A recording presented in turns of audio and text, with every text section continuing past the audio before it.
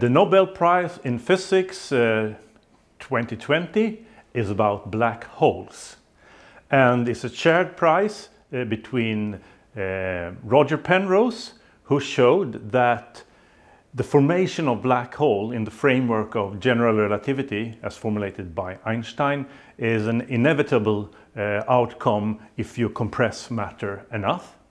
And the other half of the prize goes to Reinhard Genzel and Andrea Ghez, who experimentally have shown, by tracking the orbits of stars near the center of our own galaxy, the Milky Way, they have shown that there is a very massive object there whose density is so immense that it can only, according to our current understanding of how the universe works, it must be a black hole.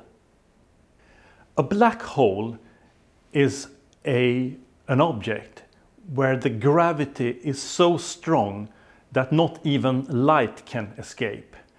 And it's sometimes said to be a region of space-time that has curved back on itself. So there is a way into the black hole, but there is no way out of the black hole.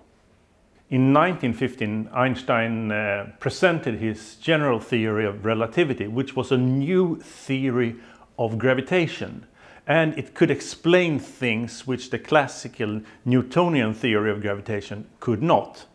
For instance, the precession of the planet Mercury around the Sun.